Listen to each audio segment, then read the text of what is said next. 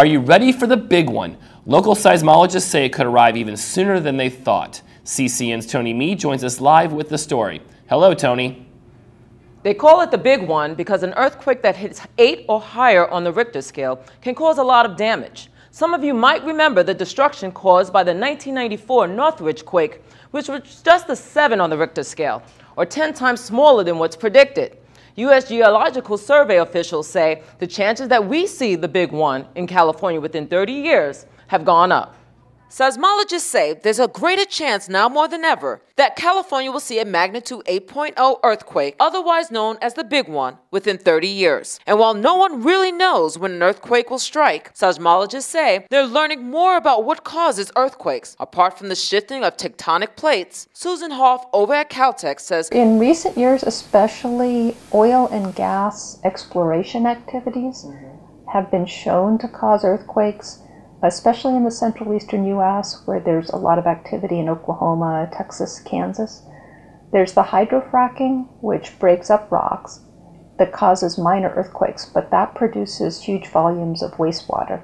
And to get rid of it, they drill and inject it deep in the crust. And that process of injection is inducing or triggering sometimes moderate earthquakes that we've seen recently in Oklahoma and Kansas. Seismologists also say they've recently learned that faults are connected, and that may be another reason scientists are saying it's very likely California will experience the big one within 30 years. We can say that somewhere in the state, for example, it's almost certain that you'll have a Northridge-sized earthquake in the next 30 years, like 6.7. But that's the entire state, which includes offshore of Cape Mendocino. It includes the desert, where we've seen a couple of big earthquakes in 92 and 99. The question now, is California prepared? Are you prepared for an earthquake? No, not really. So what if the big one hits? Well, hopefully it doesn't get to this point.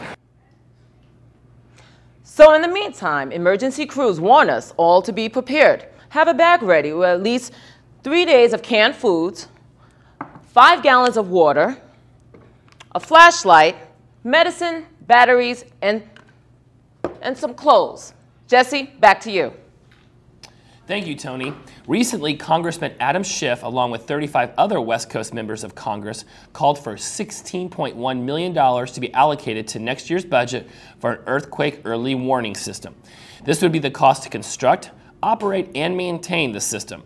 The funds are $12.6 million more than what is requested in the president's budget, yet the members of Congress say this is common sense savings considering FEMA's estimate that earthquakes cost more than $5 billion a year when averaged over the long term.